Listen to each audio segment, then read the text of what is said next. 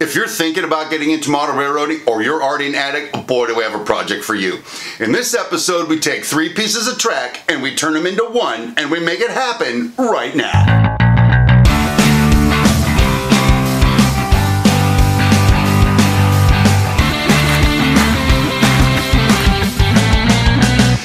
Welcome to It's My Railroad, the how-to show for regular people. Hey, listen, if you haven't already done it, how about pushing that subscribe button?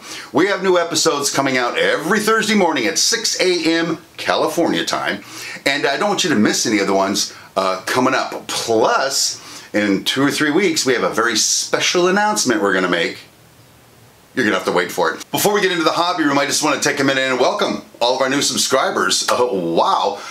When I first had this idea, it was just to pretty much have a vlog that I show people what I'm doing on my layout and do it in kind of a show kind of way, because that's kind of how I roll.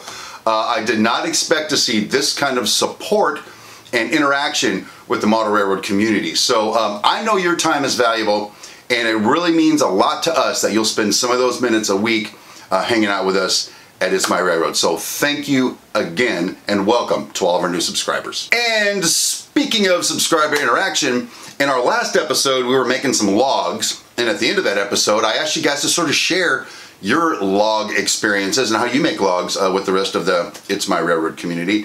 And a couple of y'all did. The mysterious Mr. C has an idea that includes taking shoe polish, black and brown, you mix it with some alcohol, and you dunk your sticks in there, rasp them up a bit, boom, you've got logs. It's amazing.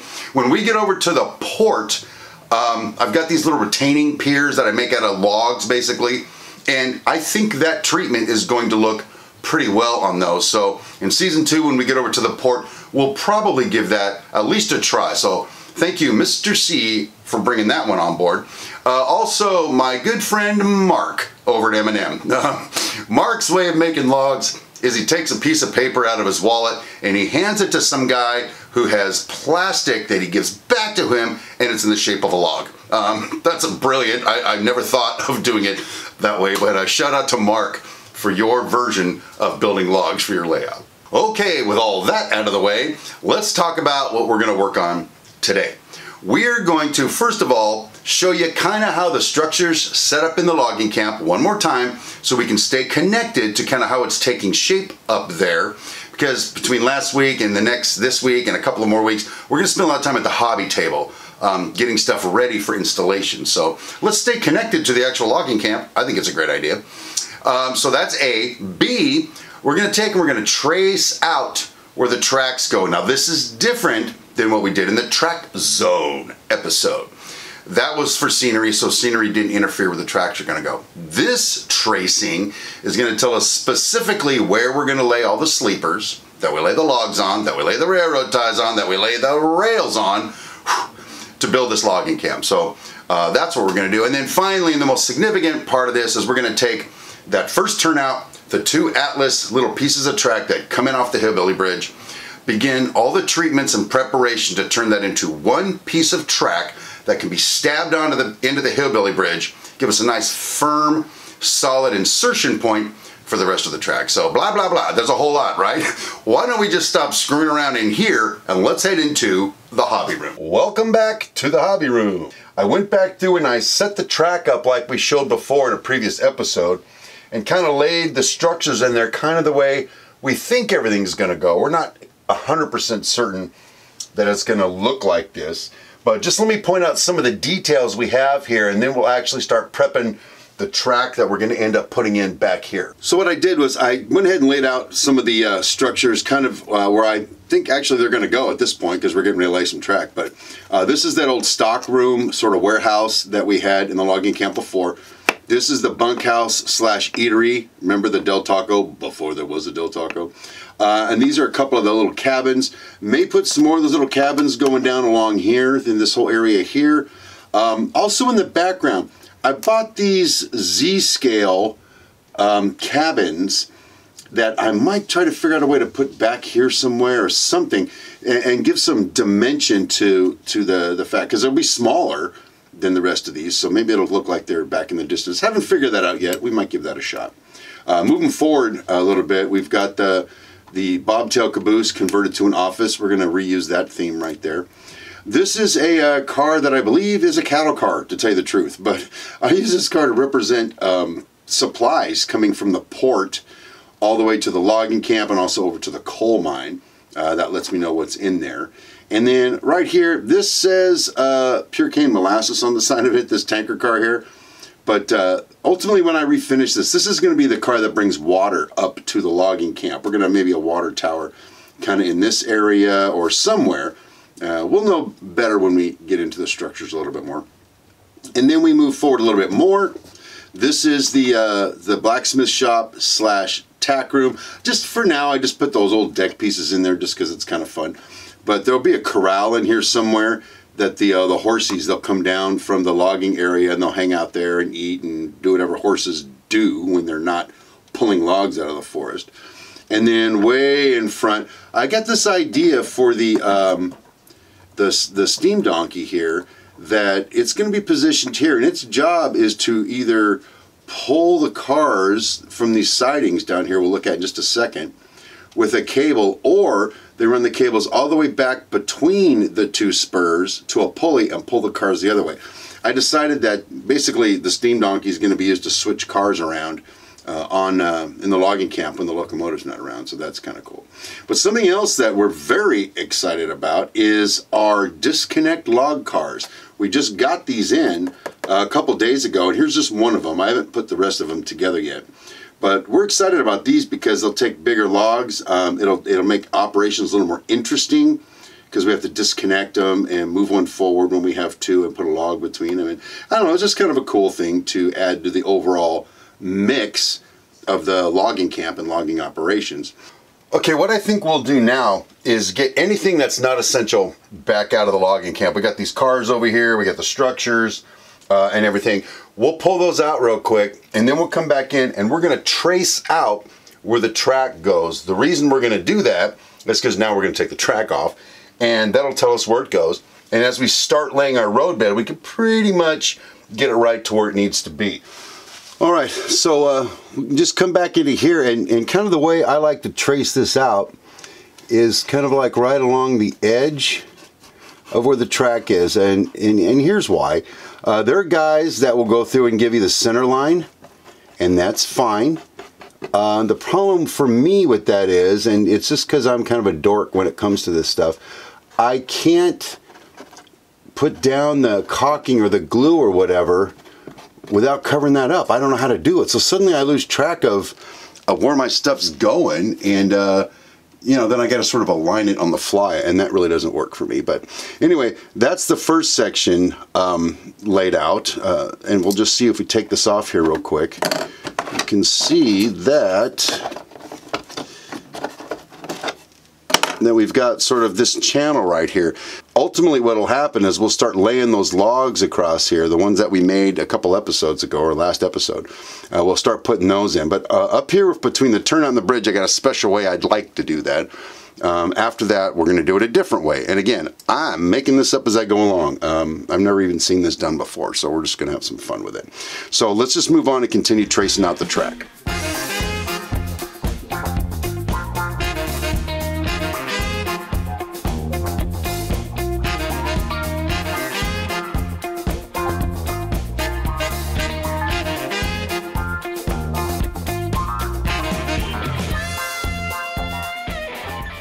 Alright, so we got it all traced out. Now we know where the track goes. We're going to fine tune this a smidge as we go because nothing ever works right on my first try. So we'll have to probably fix some stuff. But right now let's just take the track off of here and go from there. All I got to do is pull my pins.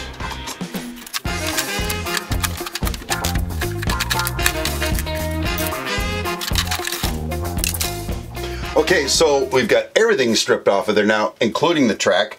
All that remains are the tracks.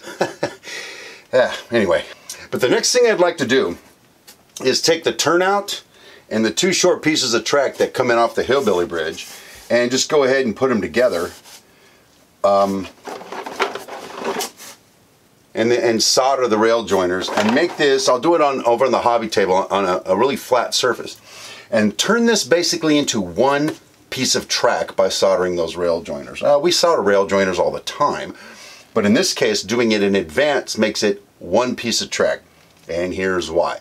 I have found that with my limited skills, anything that's complicated relative to track, I can't get it to line up quite right all the time. I don't know why. I just seem no matter what I do, it doesn't work right.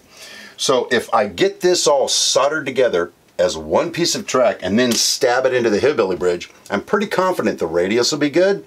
It'll be relatively flat. And from then on, we can just sort of do whatever we're going to do. But that's that initial insertion point, especially when we're going to try this new log roadbed technique. I think it'll be more stable. So anyway, it's my railroad, and that's just what we're going to do. So we'll go ahead and solder these together, paint them, and then we'll go ahead and glue the logs to the bottom, just like we're going to have it, and then we'll stab it onto the hillbilly bridge. That'll give us the launching pad. I think for the rest of the track, we'll just lay the logs down like you would just logs, I guess, and lay the logs on top of those and sort of lay the track as we go. But on this first section, we'll do it all as one piece. And let's just head over to the hobby table and start working on that. Okay, so over at the hobby table, we have our two curved pieces and we have our turnout. Again, these are from Atlas and this is from Pico. The reason I'm using the Atlas ones here in the curve is because, well, I have Atlas left over from back when I was just experimenting with model railroading and just trying to buy whatever I could buy.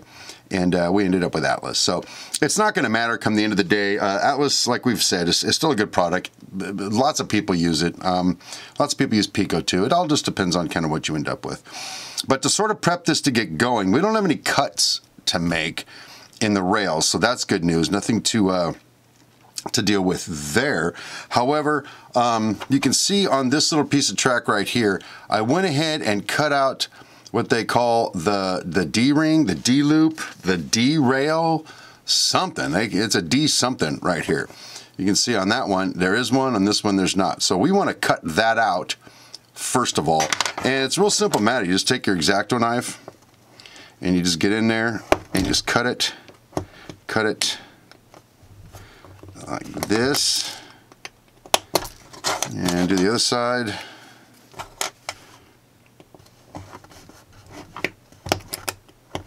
Kind of like that. I'm not trying to make it perfect. First of all, you're never going to see it. Second of all, this is a logging camp, bro. They don't have the highest quality lumber and everything done there. Anyway, so that's that. That did two things. One, it got rid of those little D thingers. Two, it made it so the rail joiners are going easy. Hey, it's a 2-for-1 deal. Then on the turnout, though, we've got a little bit of extra work we want to do on this turnout. And again, I'll probably keep saying this as we get forward, move forward, but turnouts, man, I've found if you don't treat them right, they will not treat you right when the time comes. So as we lay this, I want it to be flat. I don't want anything to get into any pieces of the mechanism or the electrical, or it just causes so many problems. But starting here at the very beginning, I think it's okay.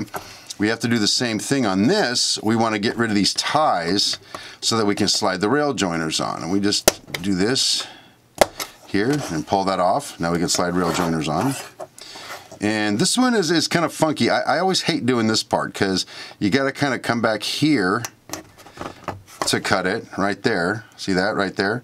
And then you got to cut it up here on this part like that.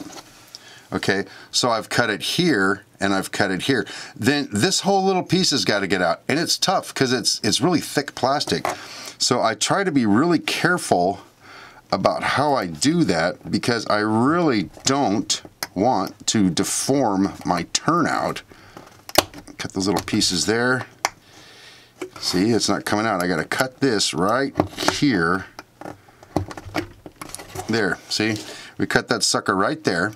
And now we can just pull this out and voila, turnout, turnout, turnout, turnout. We got a little cleaning up to do here on that and on that.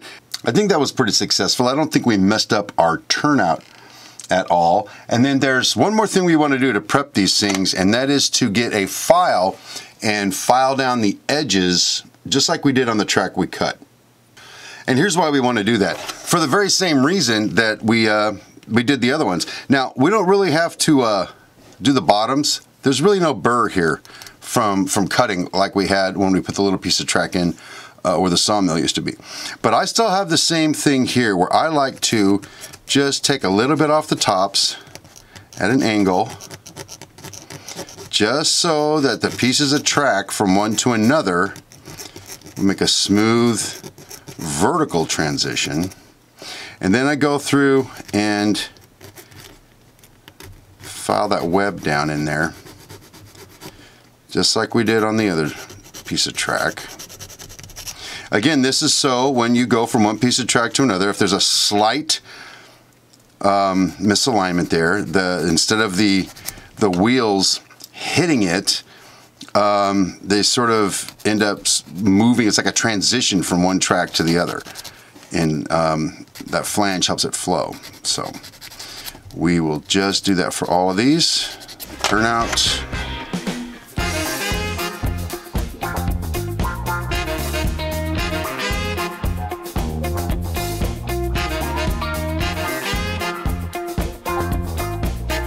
All right, my friends, there you go. We've got these prepped and ready to get put together. We've got our turnout prepped and ready to go together. What we'll do now is we'll do the old rail joiner attachment and solder scenario. Now, on this side over here, this is where it connects to the Hillbilly Bridge. The Hillbilly Bridge already has rail joiners on it, so we don't need to do anything here with that. And actually, we probably will not solder it to the Hillbilly Bridge, so that whatever little maybe imperfection or expansion or contraction of the rails can be absorbed there and not misalign everything downstream of that. So we'll solder here, and I'll go ahead and just stick rail joiners on here, but we won't solder them down yet. What'll happen is once I set this track down, if I've already got rail joiners in place, then sliding another piece of track on is way easier, in my opinion, than having rail joiners on the new piece of track and trying to get underneath here when this is already sort of glued down. So we'll get the rail joiners going, and that's basically, you've seen us do this before on where the sawmill was. So we'll just try to do this real quick, not take a bunch of your time on it. Take our rail nippers and you just cut off the excess and just slide these suckers on there.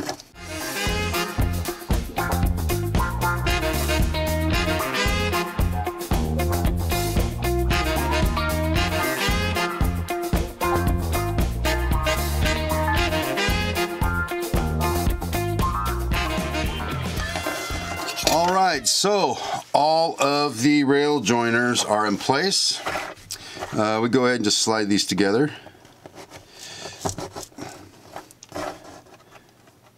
Like so. And they're not exactly where they need to be. We just slide it over a little bit, right in the center. And this one needs to cheat over just a smidge, like that.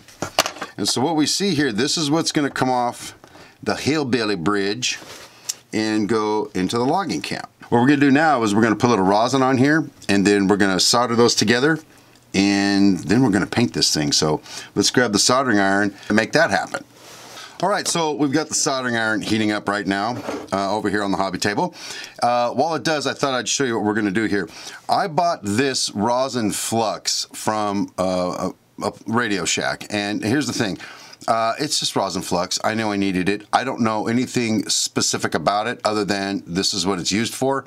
I have found that if I don't put this flux down on my solder joints, two things happen. One, for some reason it takes forever for the solder to melt. Now that may be an old wives' tale, I don't know, but it seems to be affecting me. The second thing is some of the connections, even though they look nice and shiny and pretty, sometimes I can just pull them apart. That doesn't work, and that's because of the impurities and stuff, the junk that's on the material that we're soldering. So this kind of cleans it up and makes it happen. This right here is 0.015 solder. I work in scale, a lot of small parts, and I use this solder for soldering wires for DCC controllers or wires to the rails or rail joiners in this case. So, I mean, this is what I use. I've used to use bigger solder because I bought it at Home Depot and that's pretty much what they had. And it's terrible because it just leaves a ton of solder. And we need to finesse this a little bit more. It's a model railroad. So anyway, I think the soldering iron, it seems to be getting hot. So what we're going to do is we're going to take some of this rosin right here, some of this flux, and get a little bit on my brush right here, and then go through and just put it down on the places that we are going to solder, like that,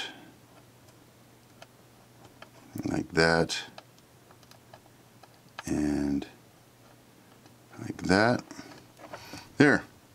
That wasn't so hard, was it? It's kind of like applesauce on my rails, but you know, we do what we got to do. Then I take out the solder, make sure everything's where I want it. Soldering iron. Now the trick here, and one of the things I'm terrible at with soldering, this is one of my least favorite things to do on a model railroad, is to not melt the ties when you're trying to do this. And sometimes I do, and sometimes I warp things, and it works out pretty bad for me come the end of the day. But you get the metal all hot like I'm doing right now, and then touch the solder to it, and what's supposed to happen is that solder will start traveling like that. It travels through the joint in the rail joiner. That solder has traveled all the way back through there, I think. As a matter of fact, we can just test that to make sure I did that right here on camera. See that? Soldered. Boom! I actually got one right on camera. That makes it fun for me. Let's get this one done here. Same thing. We heat it up until it gets nice and hot, and we move it around a lot apparently, and then get that solder in there.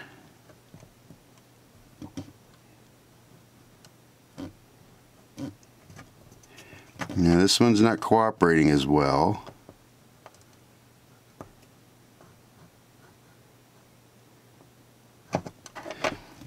Yeah, we missed a little spot here. Hold on a second. Now you need to keep that tip up off that tie right there, because I'm getting ready to melt me a railroad tie right here on live YouTube TV. And well, let's see if that got it. It kind of looks like it did, but my eyesight's kind of bad. Nope, it didn't get it. And it's really hot, by the way.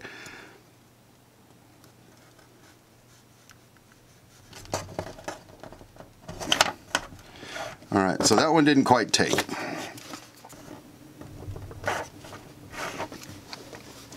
Alright, that one kept giving me trouble, so I just went ahead and fixed it without boring you guys with it. I think it's because I'm doing it backwards. Trying to get over there. I actually melted my railroad tie a little bit. I'm telling you people, this is my least favorite part of what I do. Luckily at the beginning of this series I reminded you all that I am not an expert at this. I am a regular guy, and this is just what happens, and it doesn't always go right. I wish it did. Matter of fact, I'm a contractor, and I wish that the construction stuff that I did went right all the time, and it doesn't. So just keep working on this. Okay, so we've soldered the rail joiners on. Like I said, it took me some doing because I suck at it. It's nice and flat, which is what we want. And I'm not going to go through and gently run my file over the top of these connections, because sometimes the solder will get up there and make a little bump. I'm not trying to sort of score the rails at all. It's more like polishing it with my little file. And yeah, over here we got a little carried away with solder. So, boy, I'll tell you, it was kind of a pain in the backside, but that seems to have come out okay. There's no solder on the inside that'll hit the flanges of the cars. So at this point, I think we're pretty good. And we're back in the studio. Hey, there you go. We finally got a piece of track soldered together into one piece of track. In the coming weeks, what we'll end up doing is painting in and putting the wood on it and stabbing it onto the hillbilly bridge and moving forward. Oh, and by the way, don't be fooled by what you saw there. That guy sucks at soldering, so much so that when we get down to some intensive soldering a little bit later in the series, we'll go ahead and give you some videos to some really accomplished people that we can sort of brush up on our soldering skills with. So, by the way, just a little bit of trivia. We're about halfway through season 1. Isn't that amazing? Which means the end is in sight. We're over the hill, and coming up here soon, we're going to see some trains running up in that logging camp. So, I hope y'all stay tuned, and I hope y'all come back and watch us finish this sucker. Hey, now let me ask you this question. If you haven't started building your model railroad yet, what are you waiting for? The return of Baywatch? Who isn't? Alright, thanks again for watching. My name is Steve Brown, and I will see you next time.